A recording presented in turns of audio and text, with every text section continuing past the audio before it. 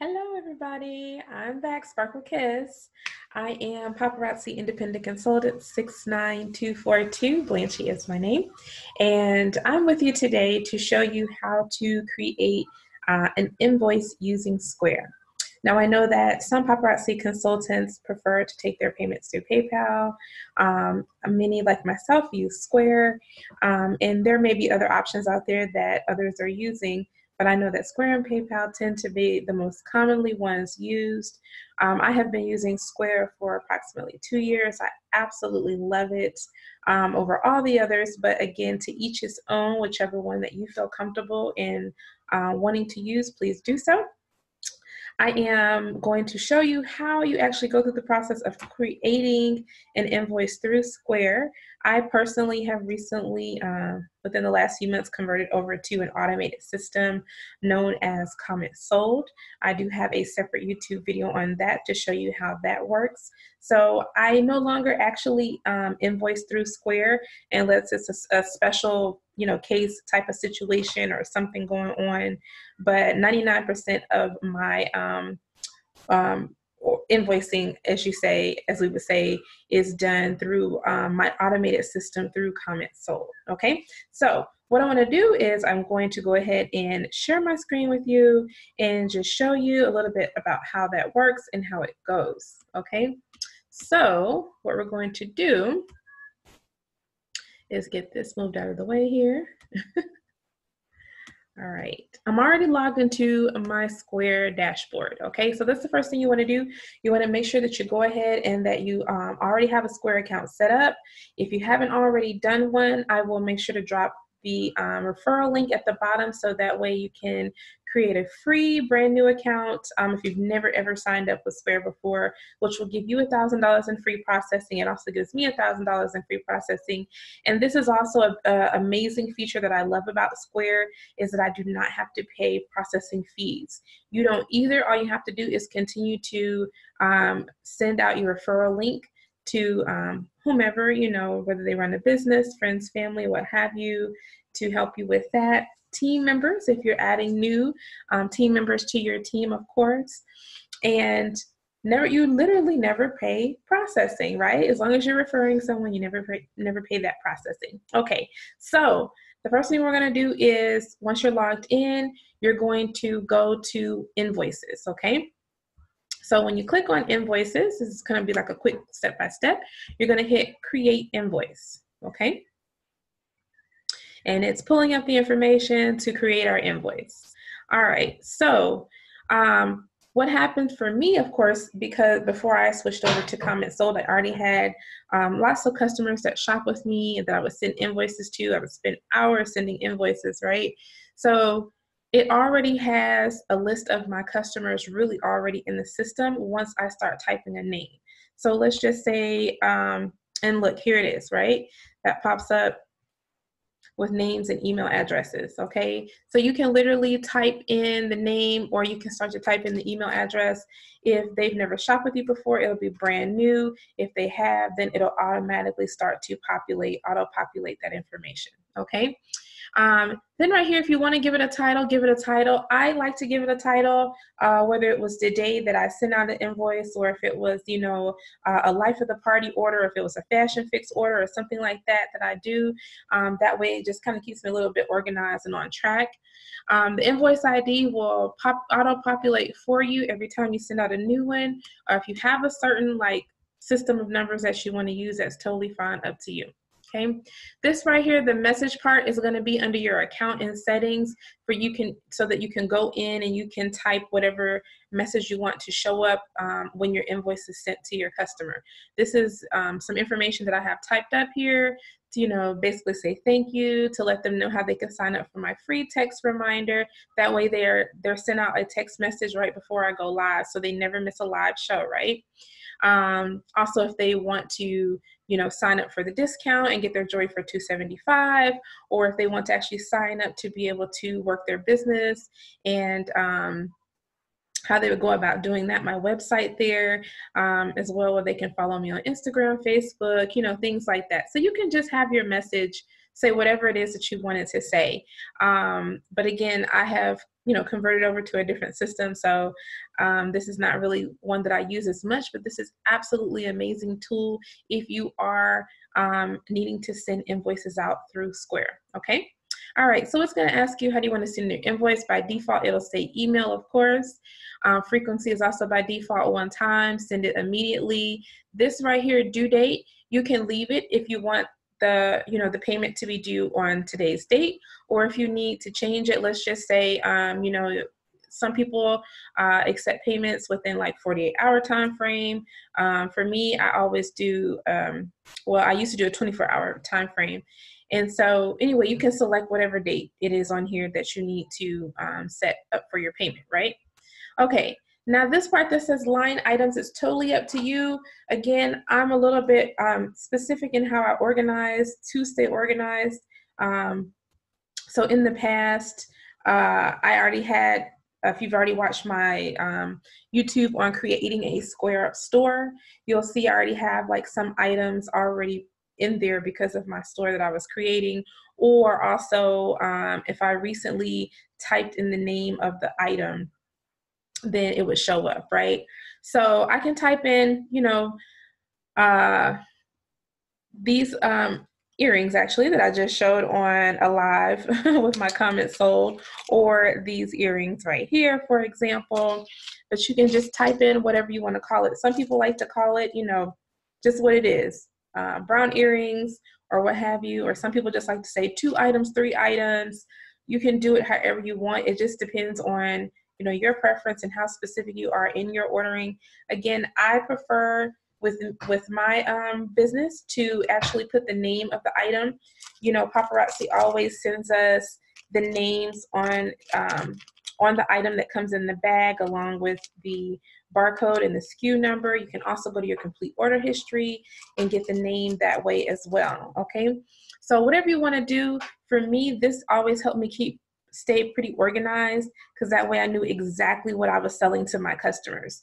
I had tried it once before to put like, 2 pieces, 3 pieces, or this, that, or the other, but I would not know what exactly I was selling to my customers. So again, this is something that I like to use by actually typing in the name. And as a matter of fact, I'm going to do these brown wooden earrings here. I'm going to do those. I'm going to put those here and pretend as if we're sending an invoice.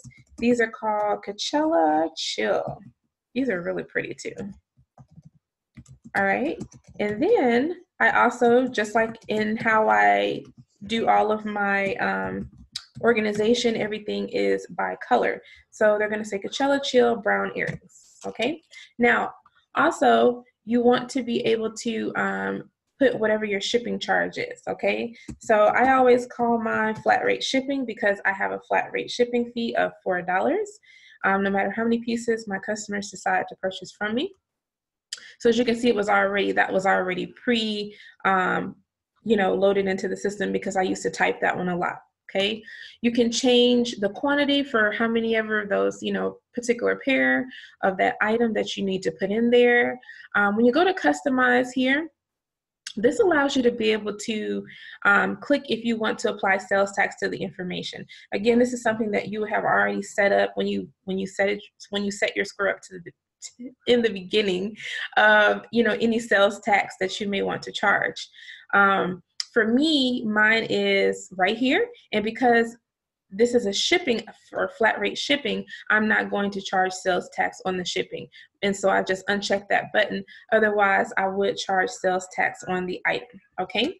And then you just very basically go in here and put the $5 price tag, because 99% of our items are $5 plus tax, lead and nickel free.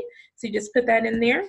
Let's just say that particular pair of earrings, someone wanted to buy 5 pair of those from me, okay? When they get the 5 pair, look at this. It'll automatically change the total here for me, okay? It'll update the total for me, so I don't have to do anything with that. Only thing you have to do is just put the quantity and just put the price, and that's it, okay? And then if for some reason I need to go back, and let's just say it was really only 1 pair, maybe I made a mistake, I hit the wrong button or something, then of course it will go back and it will change it for me, okay? And then the same thing here with your shipping, whatever it is you charge for your shipping. Again, I do $4 flat rate, then that will just go there, okay? So When you're done with that part right there, it will show you your subtotal right here. It'll show you any sales tax, and then of course your complete total right there. Now Square has this new option where you can request a deposit.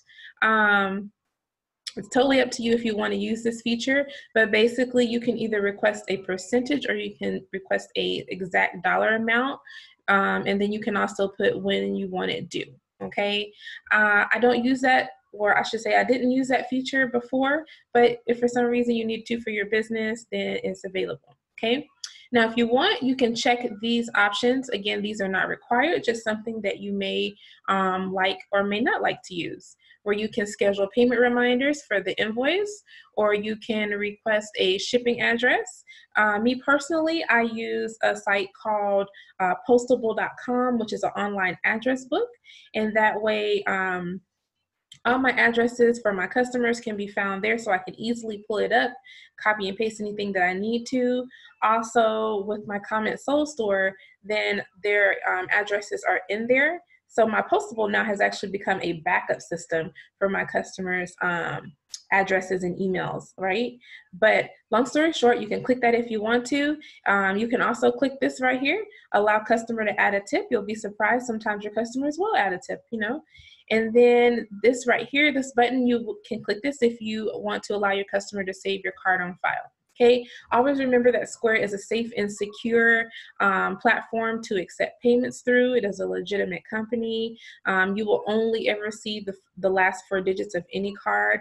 The system does not save anything for you to see a person's credit card information. So if you ever have that, you know, asked of you by your customers, then you will just, you know, be reminding them that you don't have access to their information. The only thing you can see is literally the last 4 digits. So it's very safe and very secure. Okay. Now, the last thing that I want to say about sending a Square invoice is you can add attachments.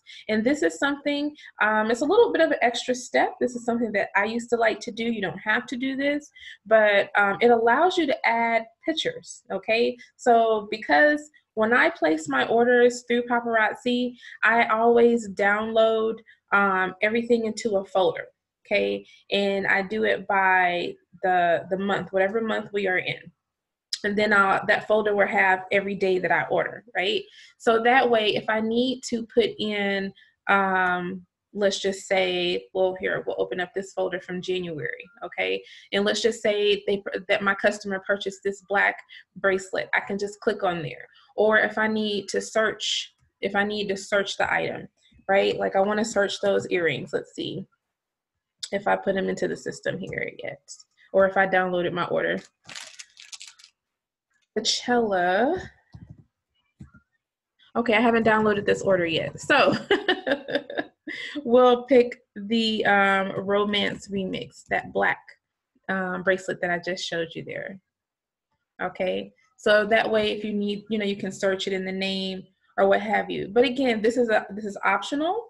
It's just a preference that I used to like when I would have to send invoices to my customers, because again, that way I knew exactly what it was that I sold to them, and you know, if I needed to ever pull that back up for whatever reason. Okay, so then after you do that, then you literally just hit the send button. Okay, again, you got to make sure you have a name and an address right here, and then you hit send. Okay, or let's just say, you know, you get a phone call, you have to step away, then you can save it as a draft. You can also preview the invoice, but either way it goes, it will send it directly to that customer's email address. Okay, now you can also take this a step further. This is something that I started doing a little bit later on into my business before I switched over to Comment Soul.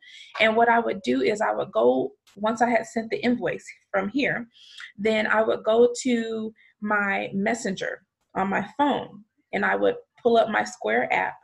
And then I would go to that customer's invoice. I would scroll down to, like, I believe it says more, if I'm not mistaken. As a matter of fact, let me pull it up here real quick and I'll tell you exactly what it says.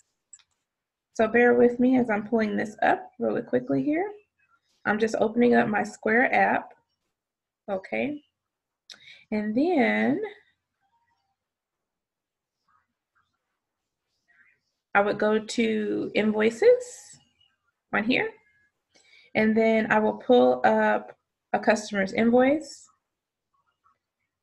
And then when you scroll down to,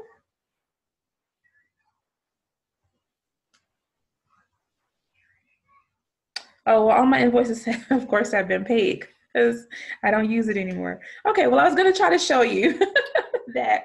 But the point is, you scroll down to like the bottom and it'll say like more. And when you click on it, it will give you the option to be able to send it to either literally directly to their messenger, or you can send it directly to their text if you have their number. So I just like that too, because sometimes people forget to check their emails, or sometimes they check their emails, a little bit later on down the line, and maybe you have a 24-hour policy where your invoices need to be paid within 24 hours. So that's just a way for them to be able to see it right away, as a quick little reminder to them. Okay, so that's it for creating a Square invoice. Is a very simple process. If you have any questions, drop it in the comments. Please make sure that you are subscribing to the channel. If you like, follow me on Facebook at Sparkle Kiss LLC. You can also follow me on Instagram at Sparkle Kiss LLC. You may also join my VIP on Facebook to get first dibs on all your items at Sparkle Kiss Bling VIP. And again, if you're interested in checking out my Comment Sold store to see how that works and why I converted over to that from the Square invoices, then feel free to pull up that YouTube video. I'll drop the link also in the bottom. And remember, never pay processing fees again with Square, okay? Never pay processing fees. Always click that referral link, whether it's mine or someone else's. If you have never created a Square account before, it does have to be a new account where you've never created one before, to make sure that you do get that $1,000 in free processing. And let's just say, maybe one of your teammates joins you and they sign up in paparazzi and start their own paparazzi business. Make sure you're giving them your referral link, so that way you get $1,000 and they get $1,000, and that process just continue on and on, and you never end up paying processing fees like some of the other companies will charge you for. Okay, so thank you so much. Y'all have a great day. I hope that you all enjoyed this this YouTube, and be on the lookout for more as I make more for you. Thank you.